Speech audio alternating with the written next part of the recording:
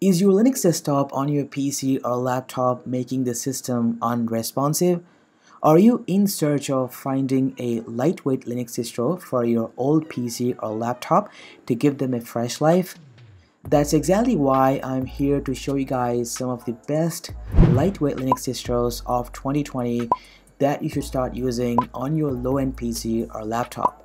These distros, which I will be presenting in a moment, require more of your hardware requirements and get you started with Linux operating system. Using these free lightweight Linux distros, you can watch movies, listen to music, and do some office stuff, and also you can learn to code. This is a top 5 list of the best lightweight Linux distros of 2020. Let's get started.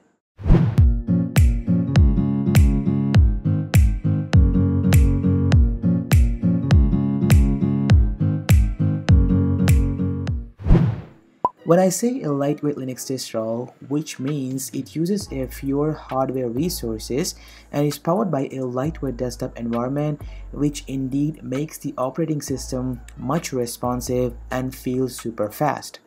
That way, all of the tasks that you would do on your PC or laptop may feel more responsive than the heavily customized Linux distros. Starting with the number 1 in the list, we are having Zorin OS Lite Edition. Well, Zorin OS comes in different versions like Ultimate, Standard, Lite, and Education. One of the editions which I prefer using it on any old computer or laptop is going to be a Zorin OS Lite Edition. This distro comes with a lightweight desktop environment called XFCE and can run on a bare minimum hardware. This light edition of Zorin OS looks visually stunning, and the XFCE desktop environment provides a minimal desktop experience to the end user that makes the system run much faster and responsive. At first glance, the desktop feels incredible and eye-pleasing. They have customized the XFCE to look more modern and powerful. In one word, they simply look next level. The appearance section may let you customize the desktop according to your fancy, meaning you can change the themes, icon styles, mouse cursors, and more.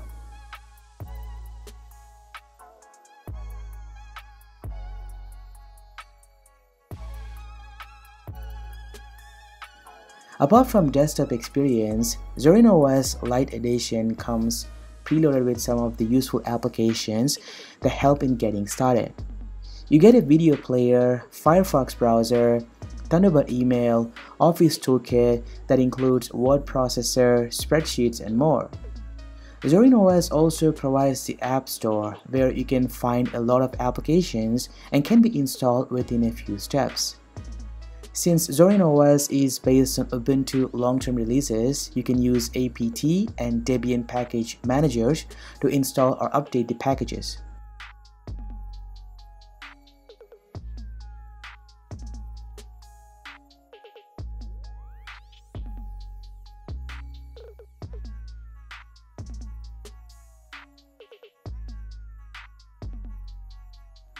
And when it comes to coding, I ran Android Studio, IntelliJ, and everything works super fine.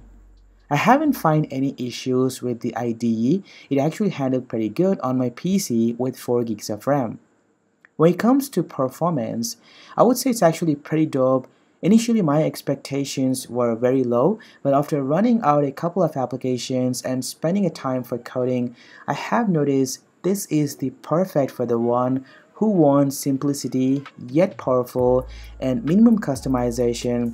Then Zorin OS Lite is the one you must prefer for trying out on your old PC or laptop.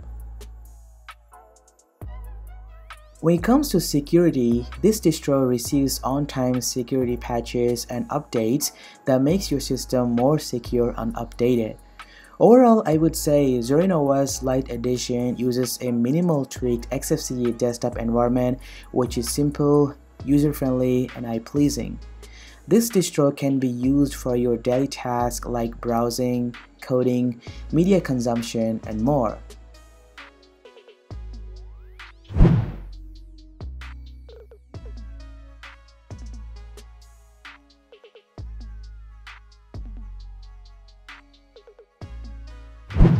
Next up, we are having in the list Linux Mint 2020. Well, this distro has gained huge popularity in the Linux industry, which makes an ideal free operating system for everyone.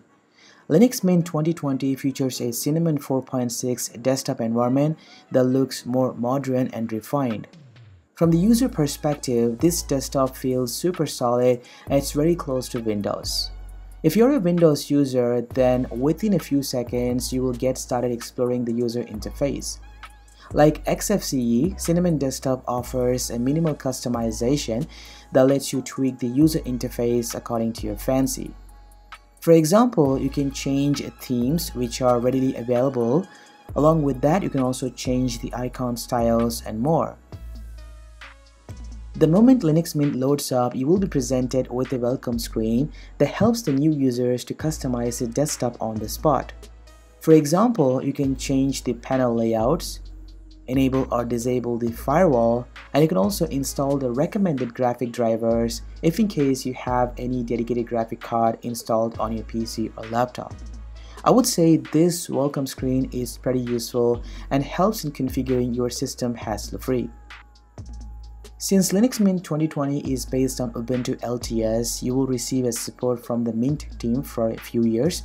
Like Zorin OS, Linux Mint comes with some of the useful applications like Office Toolkit, Firefox browser, media players, and more. When it comes to performance, Linux Mint runs any application you throw at it and you won't face any system crashes.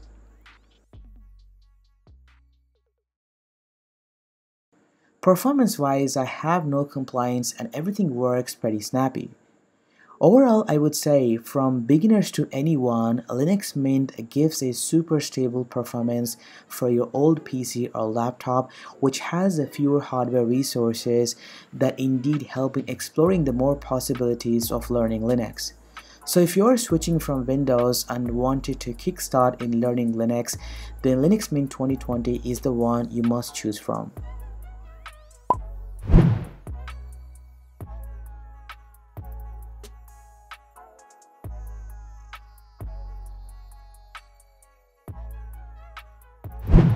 Next up, everyone's favorite, Manjaro Linux. Manjaro is an Arch-based Linux desktop that is known for power and speed. Manjaro comes in different flavors of desktop, and the XFCE is the fastest and lightweight desktop which you should prefer using. This distro is one of the fastest growing Linux distros with tremendous community support. Manjaro focuses on user-friendly accessibility, and the system itself is designed to work fully straight out of the box with a variety of pre-installed software. These are some of the useful applications that comes pre-installed with Manjaro, which may fulfill all the basic computing usage. The App Store you get to see lets you download thousands of applications for free, and even you can use a Pacman manager to download any package via terminal. The Arch repositories contain some of the useful packages that you can simply install within a few commands.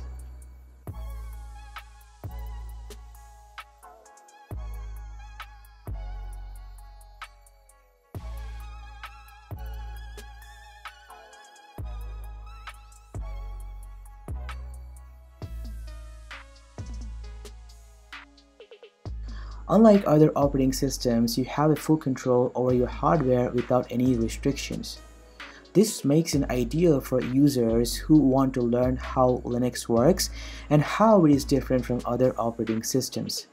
From this perspective, it is also suitable for beginners, similar to the way an Arduino is an excellent entry point to embedded hardware development. Overall, I would say performance-wise, Arch Linux may sit at the top and provides a stable user experience without any worries on your PC or laptop.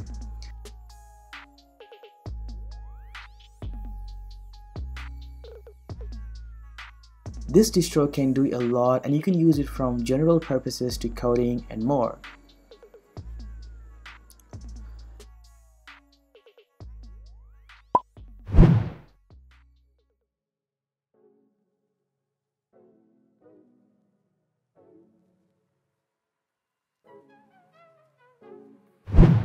Up next, we're having Peppermint.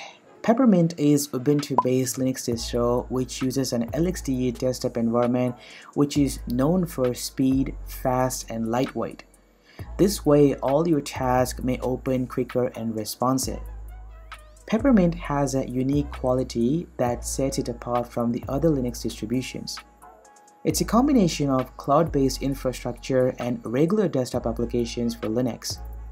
Since it's based on Ubuntu LTS, you may receive security patches and software updates for so long time. Along with that, you will be able to access Ubuntu repositories and install your favorite tools to start working with Peppermint. Like other distros, the team of Peppermint offers some of the necessary tools like Firefox browser, Office Toolkit, and more. Peppermint also supports both 32-bit and 64-bit versions, so if your PC has a 32-bit processor, you can choose a 32-bit version.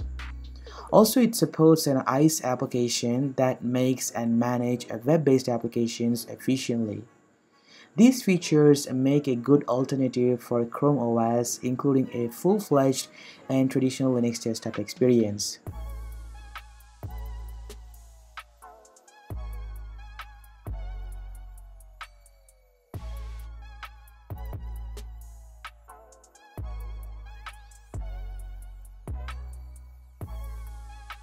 When it comes to performance, definitely this distro is designed to run on low-end hardware and gets the most out of it and gives you a decent user experience throughout your day. All the basic tasks can be done with ease. There is no issue you would encounter while running heavy programs like IntelliJ IDEA, and it handles pretty good. Speaking about software support, Peppermint OS is actively developed and maintained. It releases a significant upgrade version as soon as Ubuntu LTS releases their update. Moreover, it also follows a sort of rolling release called Resin, which includes some minor fixes and integrated software updates.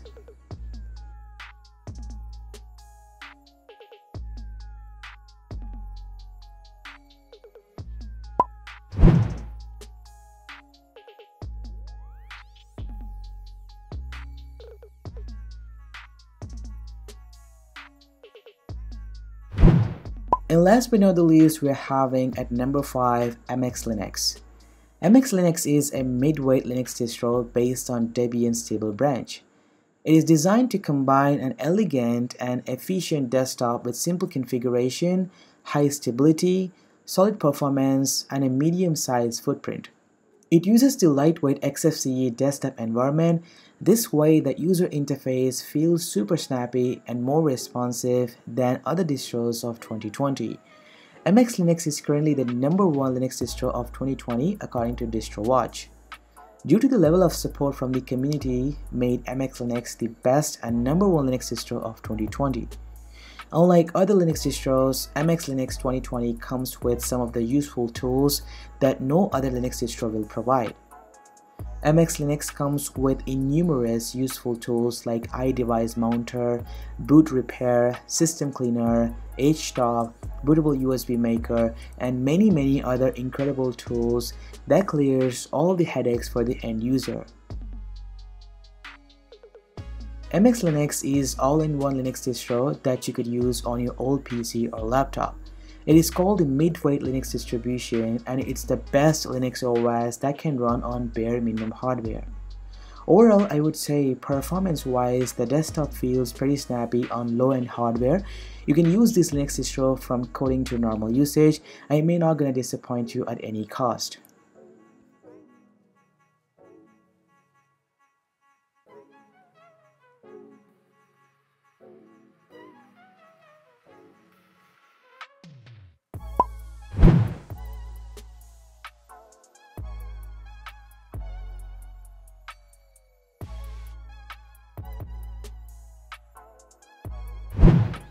So these were the top 5 picks of best lightweight Linux distros that you should prefer using on your old PC or laptop and bring them back to the new life. If you ask me which one I use it for my personal computing, then I would pick Linux Mint and Manjaro Linux for my requirements. So what do you guys think about it? Let me know in the comments down below which Linux distro you're currently using and why do you think it's better for your daily task. Comment down below right now. So don't forget to subscribe to this channel and consider hitting the bell icon to get notified whenever I post a new video. Thanks for watching this video. It's been KSKRL. I'm gonna catch you in my next video. Peace. I can never ever find the right words, and there's no way this is real life. There's no telling you're the right girl, so I can only say that it feels right. It feels right. It feels right.